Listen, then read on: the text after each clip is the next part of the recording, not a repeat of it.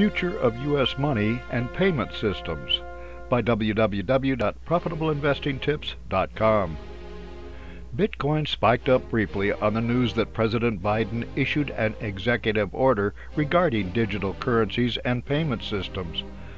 Specifically, it orders the Secretary of the Treasury, in consultation with the Secretary of State, the Attorney General, the Secretary of Commerce, the Secretary of Homeland Security, the Director of the Office of Management and Budget, the Director of National Intelligence, and the heads of other relevant agencies, to submit a comprehensive report on the future of U.S. money and payment systems.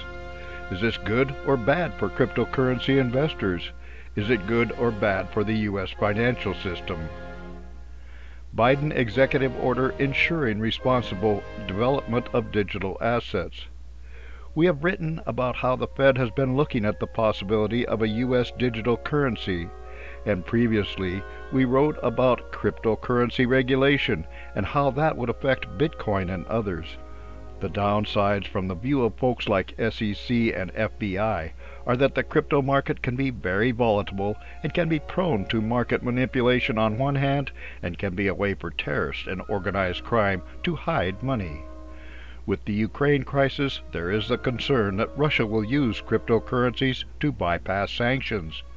The executive order is the start of the long-awaited process to deal with the perils while taking advantage of the useful aspects of cryptocurrencies and national digital currencies.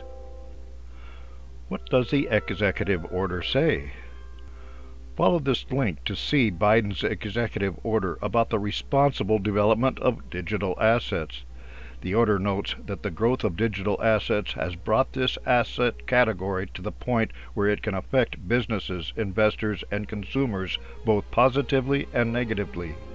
Issues range from financial security and risk to financial systems to data privacy, criminal activity, human rights issues, financial equity, and inclusion and security.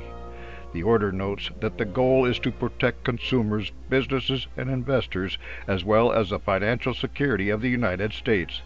Thus, the President is asking those involved to devise ways to regulate and govern the many types of entities that are popping up in the digital realm. Hacking of crypto exchanges and ransomware attacks are mentioned specifically as issues to be confronted. Furthermore, the order notes that responsible development of digital assets and cryptocurrencies will have substantial benefits for things such as cross-border transactions and access to banking. The stated goal is to help the development of the many positive aspects of digital currencies and cryptocurrencies, while also developing and maintaining systems that will protect those using such services. Will regulation help cryptocurrencies? The immediate reaction of the crypto market to the executive order was positive, although Bitcoin soon settled back to its pre-announcement price. In our mind, there is no question that the U.S. and other governments will regulate cryptocurrencies and also develop their own cryptocurrencies.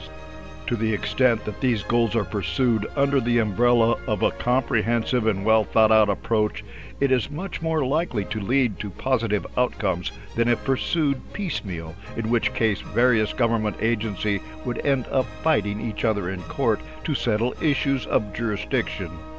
Illicit activities and market manipulation in the crypto realm are likely to be better controlled under the sort of solution that Biden's order envisions, and the beneficial features are more likely to attract investors who would otherwise shy away from involvement.